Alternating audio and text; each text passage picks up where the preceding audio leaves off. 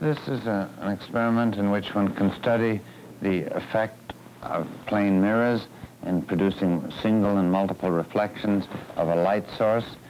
One can usually in this film identify which is the source by the fact that you can see the wires from the source, but only the light from the reflections.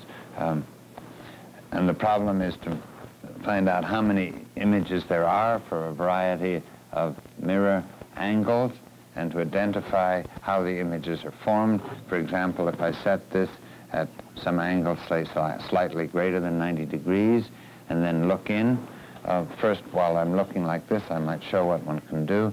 One can move the bulb in and out by making this adjustment. One can get it close to the mirrors this way or by swinging it, and one can change the height till it's convenient.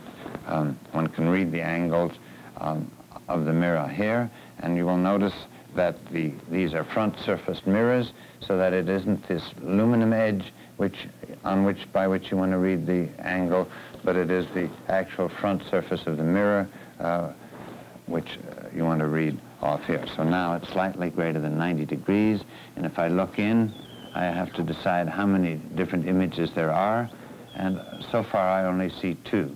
Let's see what those are. This one is a reflection of the light in this mirror. I can tell that by seeing where I have to put a piece of paper to blank it off. This is a reflection of the light in that mirror, and again I can blank it off by putting my piece of cardboard right over in front of that mirror at that point. But are there any other images here?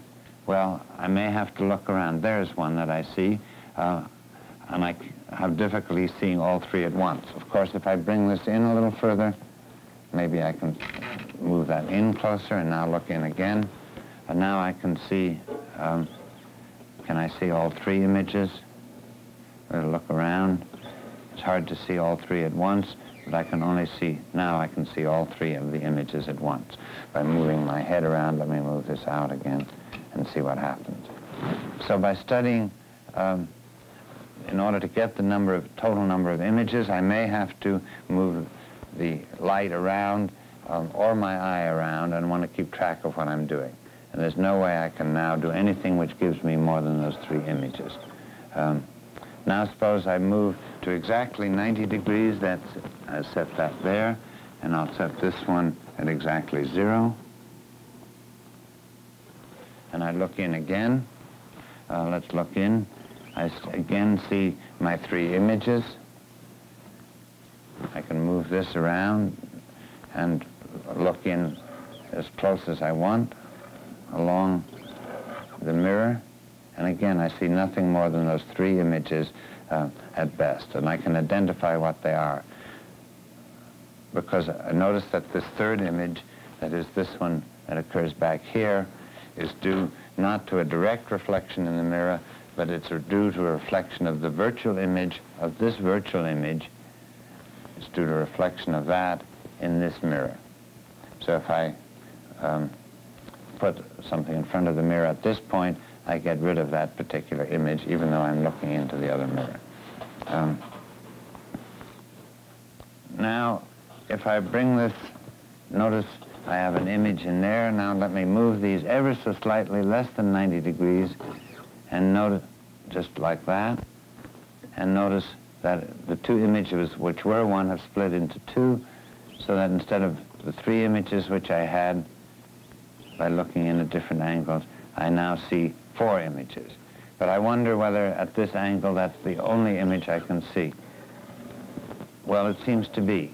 But now let me show you that if I put this one very close to this mirror, put it right up, touching it, of course, being careful not to scratch it, again, I just see the 4 images. But if I look in here, I now see, and look right along the mirror, I see 1, 2, 3, 4, 5 reflections. So that actually at this angle, the total number of reflections would be 5. In doing this for a variety of angles, then, one wants to try out different positions of the bulb and different positions of your eye and try and identify and count all the images, and the problem gets quite complicated when you get to smaller angles. Let's look in for a minute. If I put this to a fairly small angle, and then put this over near one mirror like that, and then start counting the images. You notice I have easily countable 1, 2, 3, 4, 5, 6, 7, 8, 9 images on this position, and I may well have missed some. So to identify what each of those are, one can use the cards, and one can try and see how they come about, and one can move this around to see what makes some of them come in or disappear, and also move your eye about as you look in the mirror. This then is the experiment, and it gives it's sort of a game, but it gives some insight into the production of multiple images. That's all.